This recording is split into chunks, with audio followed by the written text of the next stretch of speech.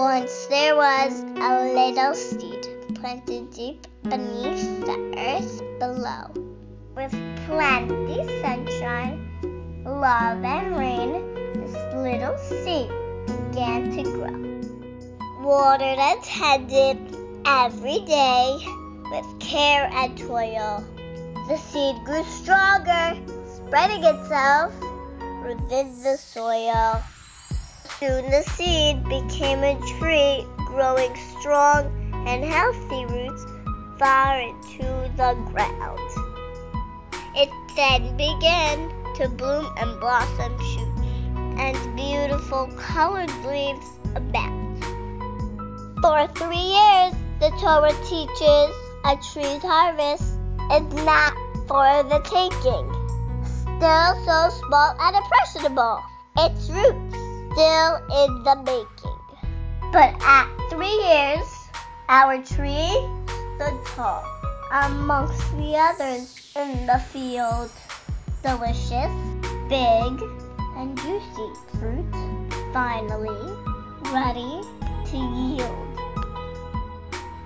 Just as it is with a tall and sturdy tree whose branches spread out and reach way high up above. The same applies to the sweet little boy we love. Once there was a little boy born into our family of girls with bright blue eyes and bouncing golden curls.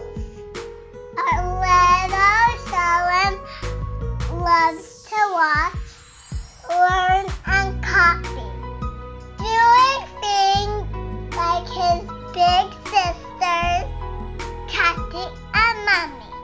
Like Moshe, he stretches to reach the mezuzah's height. Like Eddie, he says Shema at night.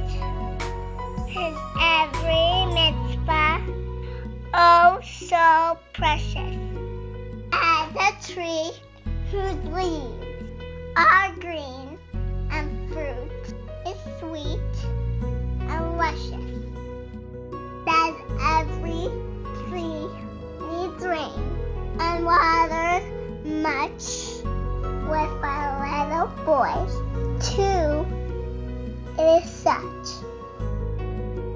But it takes a village to raise our prince. He's been showered with love and affection in the 3 years since our beautiful community welcomed him in their special way as he entered our world 3 years ago today. And just like a tree whose first fruits are finally clipped, Sholom's long locks are ready to be snipped. Now he's big, now he's grown, a pair of tzitzit and a kippah, all his own. And when he'll walk down the streets with much pride and joy, everyone will know that he's a Jewish boy on a solid foundation of Torah and love from the Chabad family. He can forge on ahead and know that we are as proud as can be.